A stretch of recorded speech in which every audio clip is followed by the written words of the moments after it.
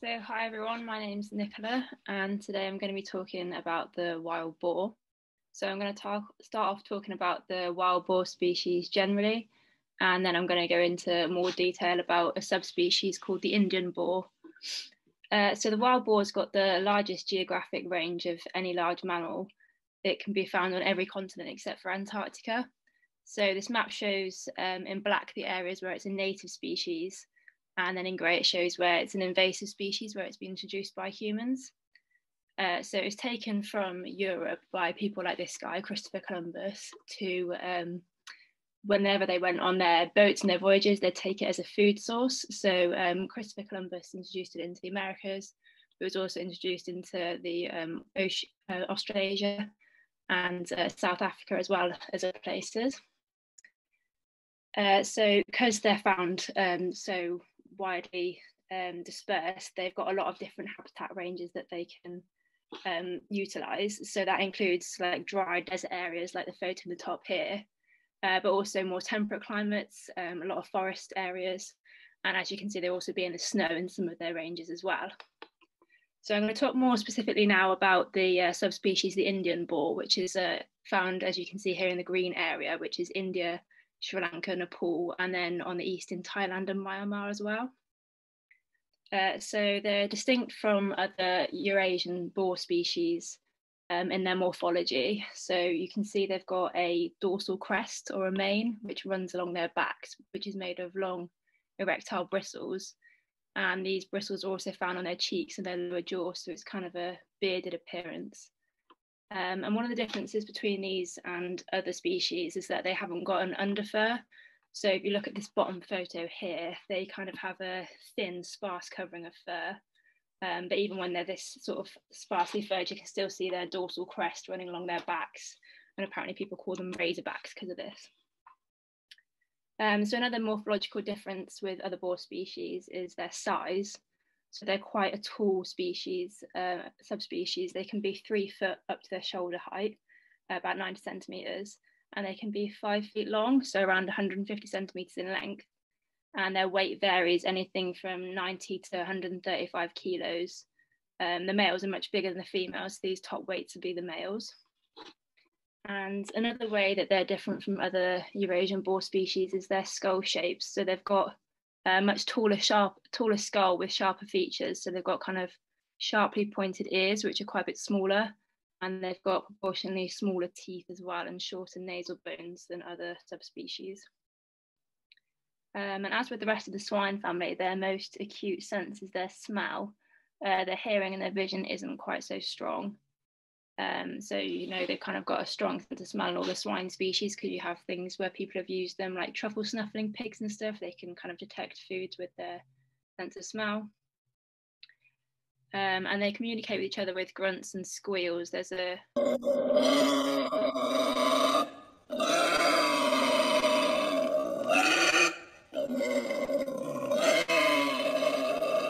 Yeah, so they're pretty loud. That's about 115 decibels it can be, and context that's louder than a motorbike.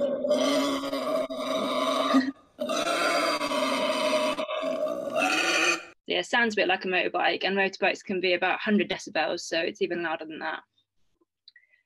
So they're social animals, and they live in matriarchal family groups called sounders. And in a sounder, you'll have interrelated females and their offspring from previous seasons. The adult males tend to live solitary lives, and they only join the sounders during the breeding season. So the gestation period for the females is about 115 days, and they'll leave the group at the end of this period to go and build a nest or a den, and then they'll give birth to a litter of 4 to 8 piglets in that den. And then when they're 4 or 5 days old, she'll take them back to rejoin the sounder group. Unfortunately, these piglets are kind of the favourite food of some large felids like leopards and tigers. And also the adults can be predated upon by them as well. So that's kind of one of the differences with European species. They don't have to worry about these large carnivores, whereas the Indian boars do. So as with all swine families, they're versatile omnivores, and they travel with their sounders, their families, to forage for food.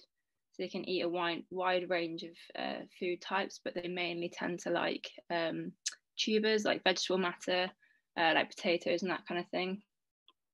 This photo here is an interesting screenshot from a video of an adult boar eating a piglet. So they can eat carcasses, but this is kind of a unique example of cannibalism that someone's managed to get on camera. It happened in '99. So I think that could be something to study further, see if that's kind of a common occurrence. But yeah, so as I said earlier, they mainly eat vegetable matter, and they have a bit of a taste for agricultural crops. As I said, they have like potato and tapioca root is one of their favorite foods. But here you can see they've uprooted a wheat field. As they go in their family groups to eat, they can do some serious damage, which obviously creates a conflict with humans. And these headlines here kind of just show another type of conflict with humans, which is just that they're quite aggressive and can attack people because their habitats are quite often more urbanized. They can kind of be seen to attack people in the towns and villages where they live. So yeah, in terms of human conflict, there's a few different levels to it. There's these cases of damaging crops and attacking people, which can lead to revenge killings. But there's also the other side of it, which is that people have been hunting boars since the beginning of time, really, for the meat trade, which, although it's illegal, it still happens now.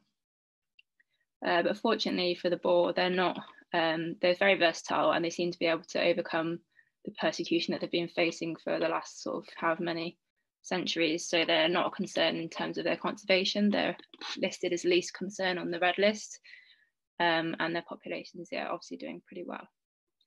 Yeah, thank you for listening.